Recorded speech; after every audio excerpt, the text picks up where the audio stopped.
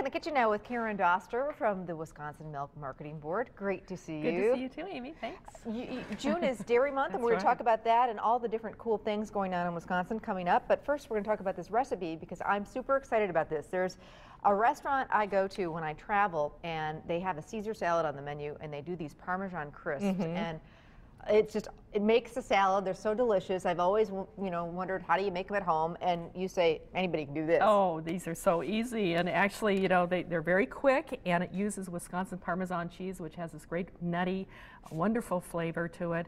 And really, what you want to do is you want to take a sheet pan and put some parchment paper or some of the nonstick foil or a silicone pad on there. Okay. And then I have some Wisconsin Parmesan cheese here. And any special kind, or just any kind of Wisconsin But Parmesan. You need to shred it yourself. Right. Okay. Well, you can't get it in the container already pre-shredded. I found when I worked with it, I really liked the fresh. It had more of the flavor. So, okay. But the other would work as well. So if you're in a hurry and that's what you had, that will work. Okay. So what we're going to make are these Parmesan crisps. About a teaspoon of shredded cheese is what's recommended. The one thing I noticed, Karen, though, is that you're using a really fine shredder. Yes. So sometimes the shreds that come in the container are a little bit thicker. Right, right. So that made a difference. That seemed to work the best for me. Okay. So even like a microplane, would that work? That might almost be a little bit too They come in different sizes. But you could try that. But if you're using like a box grater, you want to use the real fine I would part of recommend it. that. Okay. The key is watching. I think that the smaller it is, it's going to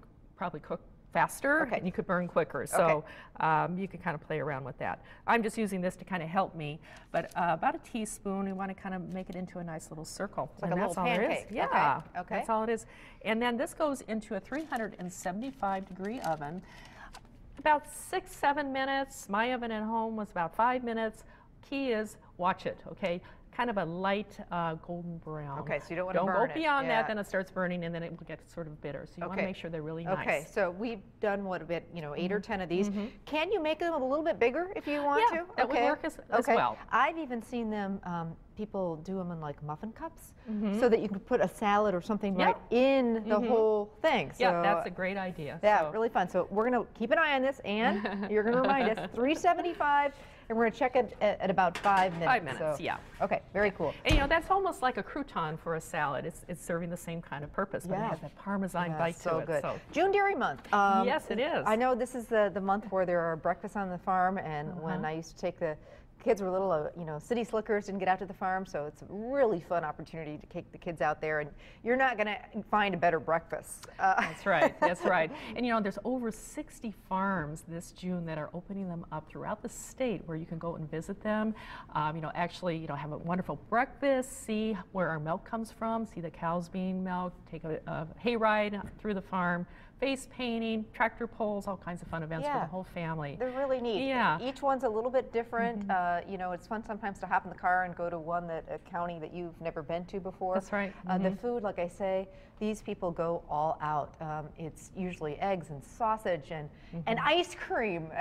Yeah, can't forget that either. Yeah, so, exactly. In Wisconsin, we produce over 26 billion pounds of milk a year. So all of that goes into making the cheese and the yogurt and the ice cream and the sour cream and all those wonderful dairy products that we have right here. These breakfasts are, and these families open up their homes and they really work hard. Open up their farms and they pick a different host family every year. Every year. And we have a special website, dairydaysofsummer.com. Okay. You go there, you can find all the farm breakfasts throughout the state, other events, recipes. It's a really go-to source. Tells you all the details, everything, what it costs. Directions, everything like that. So very cool. Visit that. Okay, so our Parmesan crisps are in the oven. Right. We've still got a couple more minutes, and I'll check on them. And now we're going to do a salad that really goes nicely with the Parmesan crisps. That's right. This is a Parmesan chopped salad. Very simple. We have some wonderful vegetables here. Okay, I'm going to get to work on cutting up. This is just a yellow pepper. Yeah, yellow pepper. We're going to take a half of a pepper. Okay. Yellow pepper, half of a red pepper. Okay. And it also includes some red onion. Some canned artichokes at about a half a cup, and some Kalamata olives. So lots of beautiful color in there. I say, now this is also what I like about it, it's a make-ahead. So if you're grilling burgers or steaks, and some salads, you really can't make them ahead because they get mushy. So this actually calls for marinating the vegetables. We're marinating it. I'm getting a half a cup of Italian dressing. So what you said, you can marinate the vegetables, and then at the very end, we're going to chop up our romaine lettuce and toss it all together, and you're done. So love it. Definitely ahead of time. So yellow pepper, red pepper, some sliced red onion. That's right. These are canned artichoke hearts that have been drained. And it looks like you chopped them a little bit? Yeah, chopped them up a little bit. I bought the already quartered, and just kind of rough chopped them from there. And about a quarter cup of Kalamata olives. Those are those Greek olives, pitted ones, and I have them. Yum. So delicious. Look at the color. Beautiful Talk color. about different, you know. And salads can get so boring that I'm always looking for different recipes. Now, we use a bottled Italian dressing. I would assume you could certainly make your own. Any kind, any kind of Italian dressing that just kind of marinates that, and then toss that around.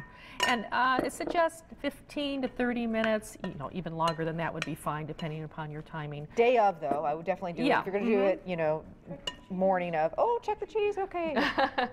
Oh, no, we're not quite there. About a minute or so.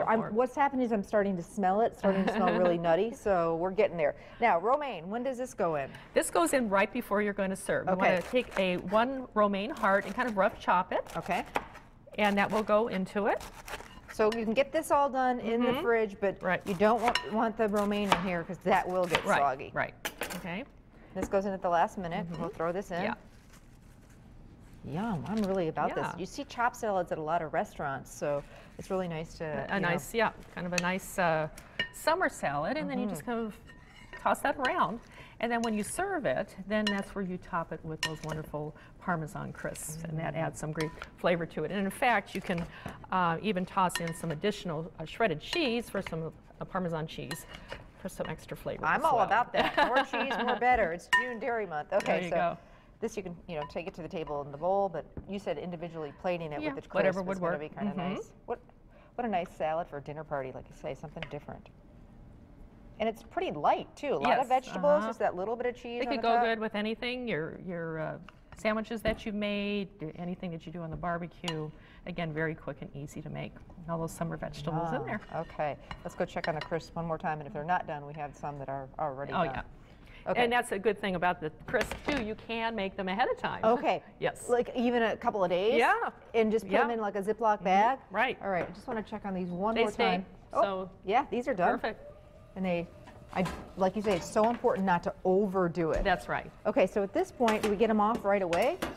Right. Or do you let them cool? You can maybe cool for a few seconds there, and then you want to place them onto a paper plate where they'll completely cool, and that doesn't take long because they're so thin. And then you're ready to go. Oh my goodness.